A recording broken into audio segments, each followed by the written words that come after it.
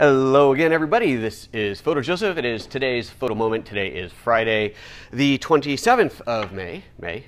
It is May, right? It is May. Good.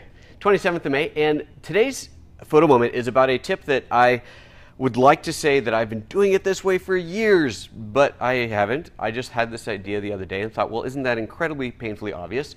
Probably should have been doing it this way all along. And I thought, you know what, I'm just going to share this with you guys and see what you think. So here's the basic idea.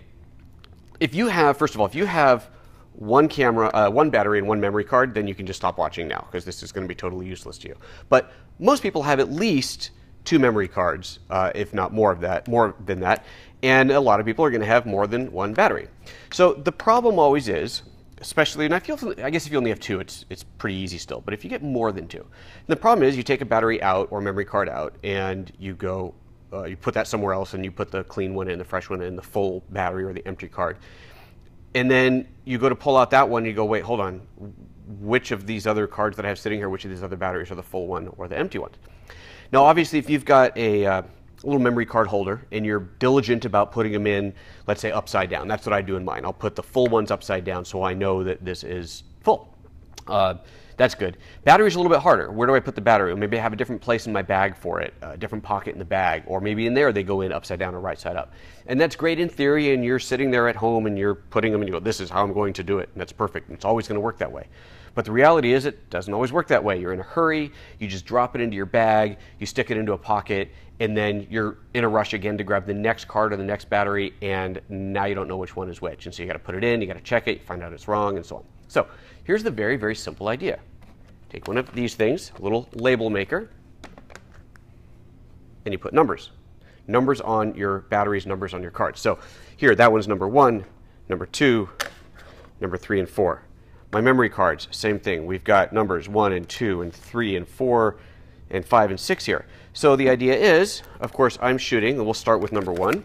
So I drop one battery in, and that's number 1 card, so I drop that in.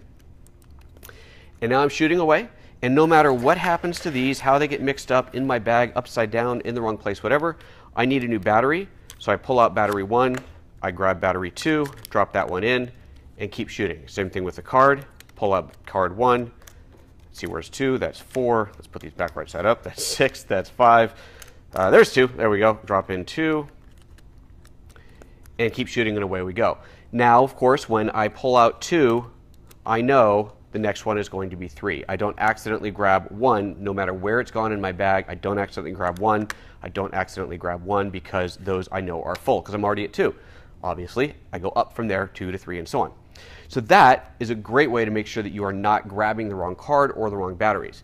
Now, you might think if you have a lot of these that over time you're going to be wearing out your number 1s faster than your number 4, 5, or 6 because you're going to use those more quickly.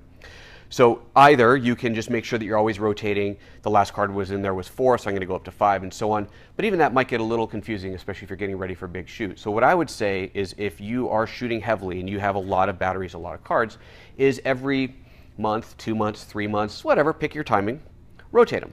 Peel off the stickers and just rotate them through. Number 1 becomes number 6. And then everything else goes down, right? 2 becomes 1, 3 becomes 2, and so on and so on.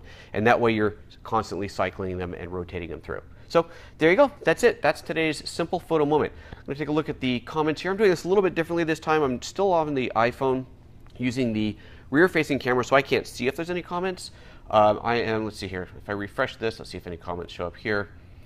Because, of course, what I want is to hear from you guys. But there's no comments. Are there any comments? There's no comments. Tana, my assistant, come over here, Tana. Say hi to the world. This is Tana, my assistant. She's very tall. Don't do that. Okay. And much better. And obviously, she's not always going to be here for these photo moments. But she says there's no comments. I don't see any comments here. But hopefully, we'll get some comments from you guys coming up here soon. I want to hear from you. I want your questions so that I can answer in here. And also remember, when you're watching this live, if you could just do me a favor and hit that share button, share it to your timeline, that would be awesome. I'm going to start posting information about these before they happen, so there's a little bit of an announcement, pre-announcement, but of course they're always at the same time every day, 9:30 in the AMs Pacific time every week, or at least every business day. All right, that's it for today's photo moment. I hope that was educational and interesting, and we'll see you guys next time. Bye-bye.